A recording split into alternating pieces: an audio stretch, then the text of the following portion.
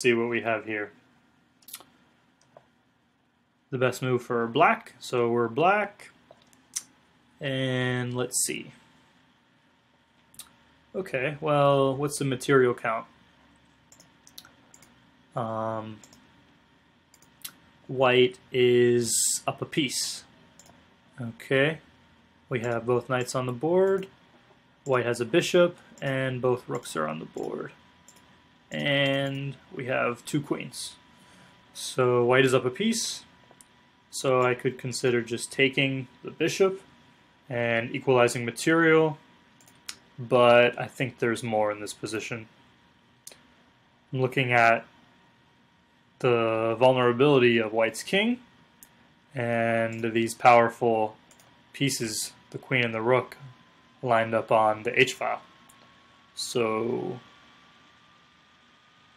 as always with these videos, you can pause and you can try to find the solution yourself, but I think I see the solution for this puzzle.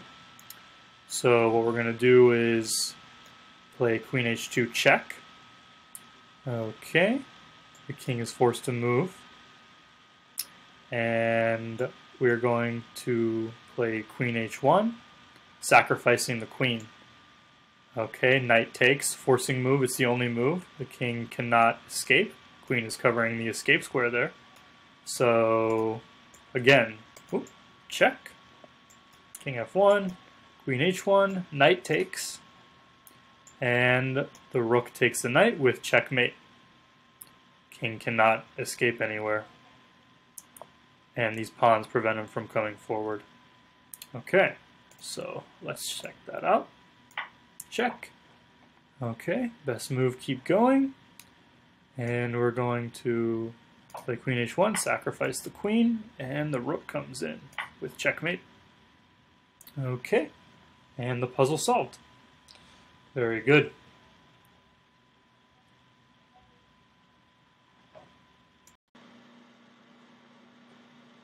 Check. Alright, another puzzle of the day on Elite Chess. Here we go.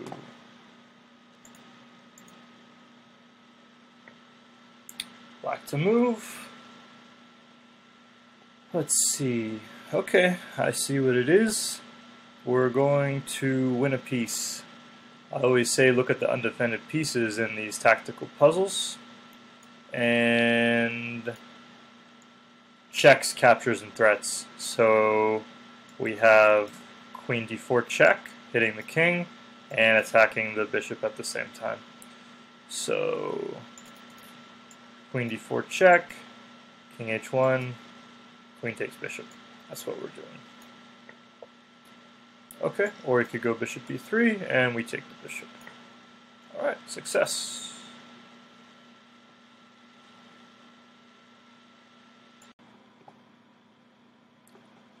Okay, here looking at the puzzle of the day from Elite Chess. So, white to play. A lot of pieces here targeting black's weak king here on g7. And if we move the bishop, we will uncover a check from the rook. So I think that might be key to the solution. So let's see what we got.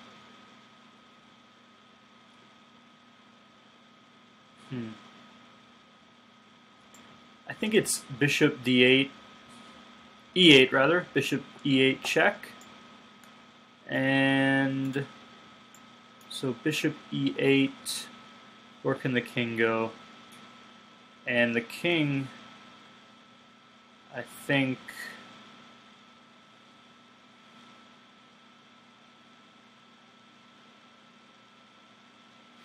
has to go here. Yeah. So bishop e8, king f8, rook takes h8, checkmate. Alright, king can't go anywhere, can't capture this bishop, that's going to be on e8, and he can't slide to f7 because the bishop will be covering that square. I guess black could block the check, but then we just take the bishop when he blocks. Anything else to consider? No, I don't think so. Check. Okay, yeah, like I said, black does block on g2, and we take that. Check. Goes back to f8, and now we have checkmate. Very good. Puzzle solved. Okay.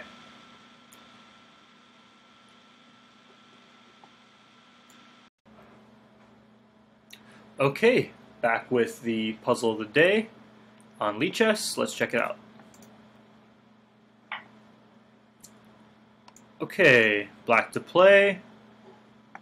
Shouldn't be worried about any of these threats because we have some good pieces here, and I think we're going to use these in combination to checkmate the white king. And I see the combination because I've seen this before. I think this is called Anastasia's checkmate.